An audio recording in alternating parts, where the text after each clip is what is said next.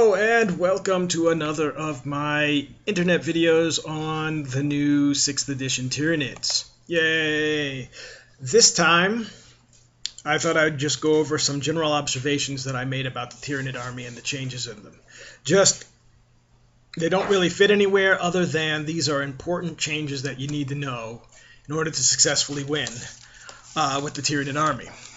So just to list them, the first things you need to know: go to ground, deep strike, shadow in the warp, fortifications, and the Tyranids are no longer limited to just being an assaulting army. So, first one, go to ground. This is important because in the new rules, if a unit has gone to ground, it does not roll on the instinctive behavior charts. This means whether it's gone to ground voluntarily or involuntarily, otherwise known as pinning tests.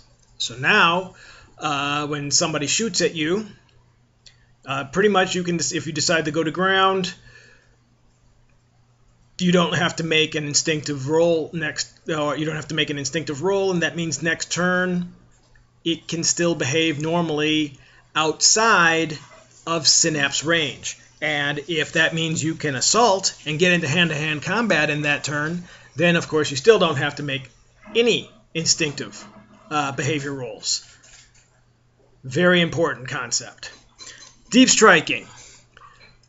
Most every unit can do some form of deep striking or outflanking or infiltration move in the Tyranid army, and this is important because you then can have a very useful procedure for making sure those units come in when you want them to come in the order that they come in. One of these is the Swarm Lord with his, I believe it's Alien Cunning, that gives +1 on reserve rolls. And for a very small amount of points, you can get an Aegis defense line, then upgrade it with a comms array, which allow you to re-roll missed reserve rolls. This gives you great control over your Tyranids and their deep strikes, many of which are very important, like the Molochs, which basically their deep strike turns into a double tap ordnance blast. And of course the Trigon and its tunneling. This is also then useful with the Lictors, which don't deviate when they deep strike due to chameleonic skin, and Pheromone Trail, which then allows you to place any other future deep striking unit within 6 inches of the Lictor without deviation. So I've used this in the game in my army list as I take the Aegis defense line, I set that back in the table, I hold the majority of my units in reserve, of which my army is almost all warriors. And I did that at first just to prove all the people wrong who say that warriors suck. And secondly, because they don't suck. And what happens then is, as you go through the game, especially in a table corners game, when you have that much precision of deep striking and tunneling, you can just start dropping units after units of scoring units into the 3 different corners. If you have, and especially with outflanking, with the Swarm Lord, you can nominate. What was it? It was the upgrade that allows you to nominate 2 of your units as outflanking units. Those could be any units. So you've got NIDs coming in from all sides. Deep striking, tunneling, and outflanking. You can basically, throughout the game, you can wait until the last few turns, turn 3, turn 4, and suddenly, boom, deep striking units, 30 Hermagots, 30 Termagants, or Gene Stealers walk in from the side of the table. Suddenly, it's a contested quarter, or if there's nobody there, it's a completely empty quarter. And many times with my Molochs, if I had 1 unit there in a contested corner, or even an empty corner, and he just sat there the whole turn, the whole game, thinking, wow, this is a safe corner, sent all his troops to another section where I diverted them, and then suddenly, boom, a Malwalk pops in. That does 2 ordnance blast hits on this troop unit. It was a Tau Fire Warrior unit, actually. Boom. That almost killed them all. One of them was out of range, and there was a Lictor that was still within the 6 inches, and which walked on the turn before. And so after the 2 shots with the Malwalk, I took 2 Malwalks and 3 hits, wiped out the unit. That puts them there in the Lictor, okay. But then right after the 2 Malwalk deep strikes, the 3rd deep strike was a warrior unit. Again, non-deviating, boom, right in.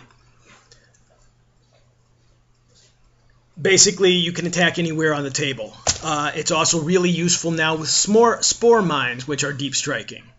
And they get +1 to their strength for every spore mine in the cluster, so going up to strength 9. It's very useful.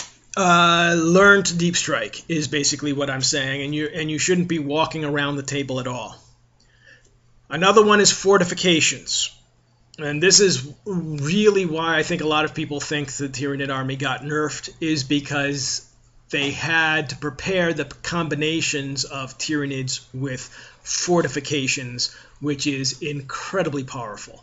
Like I said, I had the Aegis defense line. If you're doing a 2,000 point game, then you're already now having you have a chance of doing 2 detachments.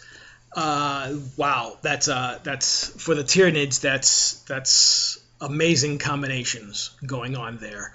But you can imagine then the landing platform, which is just I think it's the 4-up invulnerable save with exocrines sitting on top of it, or if not the exocrines, then what the pyrovores are nice if things get close, or even just lots and lots of warriors with 3 assault strength 4s. Very, very, very dangerous combinations. It also, well, personally, I also once used them in the Fortress of Redemption. And that was great. Again, used a lot of tunneling attacks. Basically, I had 4 units of warriors sitting in the fortress, 3 Malwalks in back was the basic point of the army list. The Malwalks just pop under and start blasting at the table, and the warriors sat back and shot. And whatever the Malwalks didn't kill, usually had to eventually advance up, or I also had, well, never mind, that's a battle report.